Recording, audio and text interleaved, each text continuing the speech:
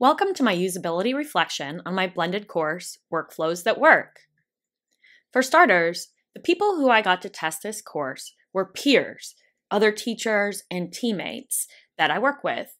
Now, while this audience wasn't necessarily the right audience, these are people that I trust because they have experience with course design, particularly in Canvas and using Google Workspace. I also had them use the Quality Matters non-annotated standards from the QM Continuing and Professional Education rubric, 2nd edition, because my audience is adult learners, and I really want to make sure that I meet my learners' needs. I also intend to have the first cycle of learners provide feedback using questions that I derive from these QM standards. The impact of my platform was very intentional. For starters, I use things that the district provides, so I don't have to worry that they won't work all of a sudden because the district decides not to support it anymore.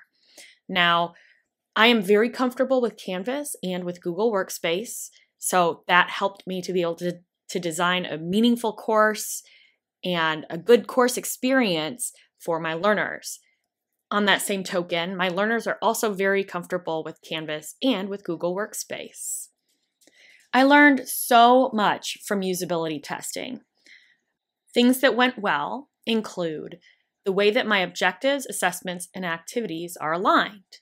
For example, this is Growing a Growth Mindset. It's the first assignment in the module, and I communicate the objective, an EQ that is created with the same language of the objective, and a product that is also created with the same language of the objective. And so the learners understand what they're going to be doing, and they also understand how it connects to the objective. At the end of each chunk, learners have to reflect on the essential question so that they make deeper connections to the material and understand and communicate what they learned from creating the product and also how it tied back to the objective. I also want to point out how each assessment truly does meet OBE design standards. For example, in this activity, they're going to be analyzing single department workflows and multi-department workflows in teams within their own department and across departments so that the learners understand what they're doing right now so that they can later reflect on how they could improve it. Regarding accessibility, you may have noticed the emojis that I use, and they're consistent. So this is my Start Here module. This is my home page. This is an introduction to Workflows That Work. And with each introduction, I use that same symbol at the beginning. With each activity, I use the same symbol at the beginning. And then each discussion, I use the same symbol at the beginning as well. All videos include closed captions provided by YouTube. And all images and tables have alternative text. Also, all images are appropriately cited. Many of the ways in which my course needs to grow come back to the syllabus in communicating simple things. For example, I need to include the times for in-person instruction. I need to communicate what CPE credits and requirements are. I need to explain what technology to bring, and I need to make sure learners know what they could earn on completion of this course.